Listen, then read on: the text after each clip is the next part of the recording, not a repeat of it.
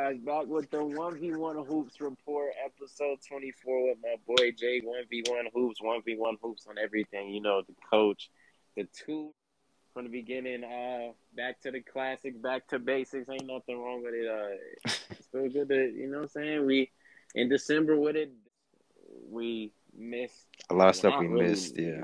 Yeah, a lot of stuff. I've been out like 2 weeks with COVID, and that's pretty much why we haven't been recording, but I got through it now. I'm back, and it's pretty much fully gone. Yeah. Yeah. So we're going to get back into it. Yes, sir. We missed a lot, y'all. And trust me, we're going to cover what's been going on. So I did a poll on the community post that said, ask which ones they wanted first. And the one that got the most was the BallisLife vs. Showtime and Trouble Team. Yes, so we're going to start off with that. BallisLife and Showtime. We talked about this a little bit off camera, y'all. You know how it goes, real life. What doesn't happen on camera. But, yeah, West Coast brought out the brooms, and they swept them boys. Hazy got as a villain was just like overall. The stream, let's just talk about that. The stream at All right, starting off with how bad the stream was. Yeah, L stream. Bro, they could have just streamed it on YouTube. Shout out to my other boy, Jay, that when I talked to him on FaceTime, he's like, yeah, bro, out of all the other apps, he's like, they could have used or just using YouTube himself and sponsor it. I was like, and run a free stream. I was like, yeah, they was better off starting on YouTube. Like, caffeine. Yeah. It wasn't it. I'm not going to lie. It was horrible. You pretty much missed the whole first game, really. You got the first two plays and didn't get nothing else. The second game, you didn't really get the second game like that either. And the third game, you got a little bit, but not really. But yeah, I was only able to catch a little bit of both games, and then it just cut off and completely said they went offline. And then it came back online, like in the middle of one of the games. So it was all bad. Yeah, and it was weird. I don't know if it did it for you, but like it made Marcellus and Kenny Child's voice like deeper.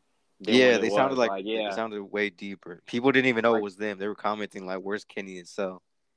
Exactly. Like I thought it changed up. I thought they let MK on there when like it just looked like it sounded like they put nitrogen in their voices. Like they was like normal voices, and he was like, "Oh yeah, MK's pulling up." I'm like, "Who is that? Like, where's Kenny?" I was like, "Cell, what's going on?"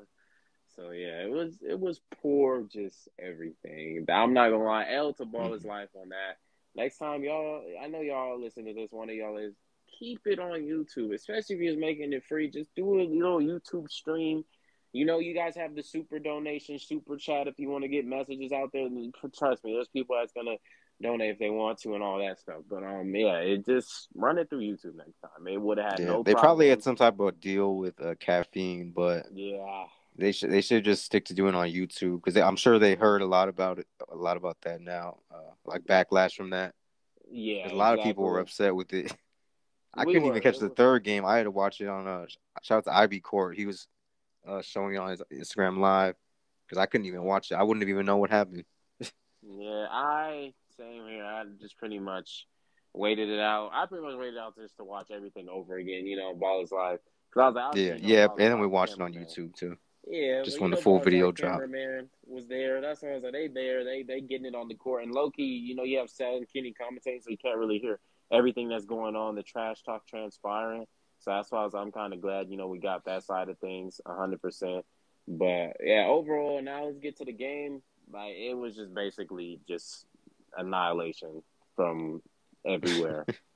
Every end of the floor. Like, to trash talk, to energy, to basketball being played. Like, West Coast, obviously we know, pro. Cesar Guerrero. Well, that's not his last name. Am I making that up? Is his last name Guerrero? No, yeah, I think it is Guerrero. I feel like I just said a wrestler at the end of the name, Guerrero. But no, yeah, MVP of the whole thing. Like, he was like Curry out there, splashing like crazy. Yeah. Nitty, basically himself. Drew League, two-time Drew League MVP right there out there, showed his game. Kenny, all of them, they outmatched him in physicality, trash talk, and energy. It's like we saw a different trouble team. They look like the discipline team because they wasn't bringing any trouble at all. But to be honest, in case Showtime wasn't bringing the same energy as y'all see on my boy Jay's channel, he posted the previous lives as we posted previous lives on the 1v1 Hoops channel. Showtime was talking his stuff Frosty, all of them was talking about, like, yeah, you guys are basically old, making the old jokes. You're old men. Like, cut it out. Y'all ain't really finna do anything. And what happened? Obviously, you guys see the results.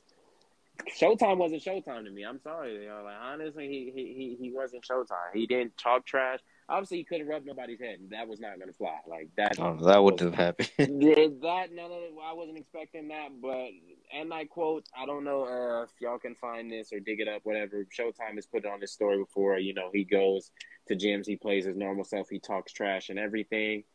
And none of that was being shown. He was being friendly. Very, very friendly. Like like you pointed out when he got blocked, he just turned around and smiled. Yeah, my man just smiled and went in for a handshake. He reached out his hand like, hey, you know, dap me up. I'm like, bro, I'm not liking that. Yeah, I'm not used to that. Seeing that K Showtime. Yeah, I've never have. Well, not never. There's in some videos he has a glimpse of him playing around with some people after the game's over, but that's usually the game's over, not during the game. He got blocked. But, I mean, it's good to have that good basketball here and there. We don't want to always be negative and stuff, but it was supposed to be more intense. Like, you shouldn't be like, smiling. You should be more locked in. But I was expecting definitely more trash talk for sure. Obviously, Hezzy God was still Hezzy God, you guys. I mean, not really all the way. They was on him, too, pretty much. He wasn't too much a Hezzy God. He tried to bring him back in, but he was still doing talking his trash and everything, which I respect. I just wished Trouble Team brought the same energy, and they didn't. Yeah. No excuse. They didn't. They said when we come to America, that doesn't matter. We're doing the same thing. None of the same energy was kept at all, to be honest. But, yeah, that's why I was like, I can't I will say it's kind of hard to talk trash when you're losing, but still, yeah. I'm saying you got to bring some type of energy, you know, got to do something. Trash talking is an art, guys. It's an art. You can't just not everyone can do it, and it just showed like they outmatched them in everything. It was discipline. They stayed disciplined.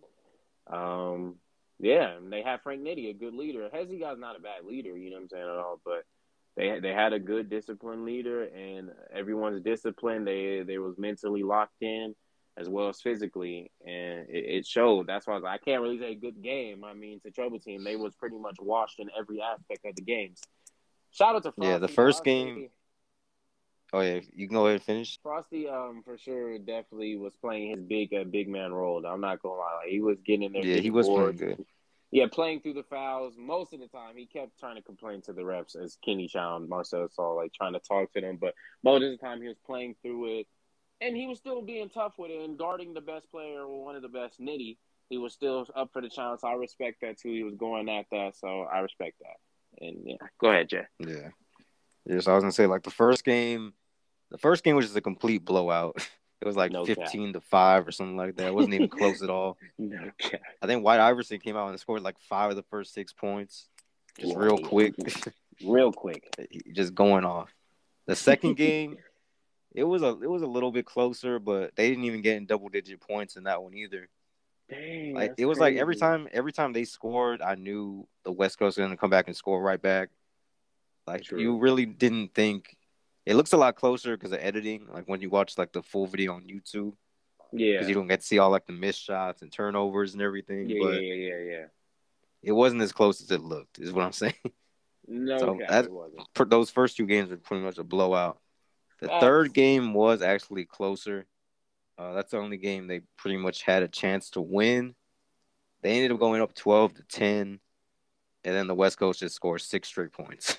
Yeah, they shut that down real quick. Yeah, because somebody in the comments was saying on one of my other videos I posted, he was saying like he's saying that I was biased because you could tell I'm from the West Coast because I said it was a blowout. Yeah. Like, how is that series not a blowout? It was a sweep. Exactly. It doesn't matter how close the games were. Well, it kind of does, but like I said, the first 2 games were not close at all. Exactly. The third game was the only one they had a chance to win. So it was pretty much a blowout. Yeah, y'all got to understand it's a blowout. And then when you add up all the points, it's probably like, of course, every game was like the 15, right? Yeah, 15, 16, yeah. Yeah, so they had 16, I think, first game. Yeah, 16, I think Ty won that one. And it was like 15 the next one, I think 15 or 16 the last one. So it's about, got 31, 47 to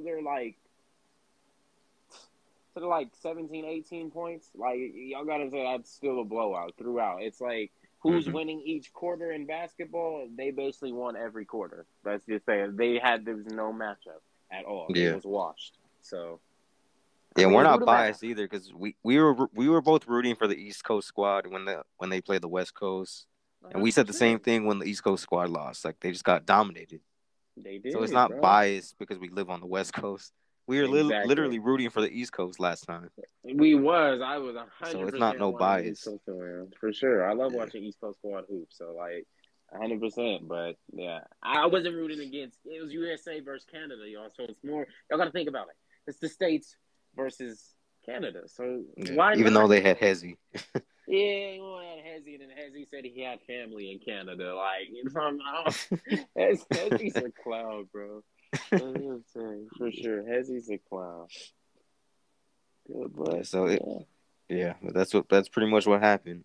Yeah, go ahead and kick off the next topic while I find my AirPods. All right, so the next topic, we got BallisLife is starting their own basketball league. I don't know if you've seen it yet on their IG stories, Mike. Have you heard about it?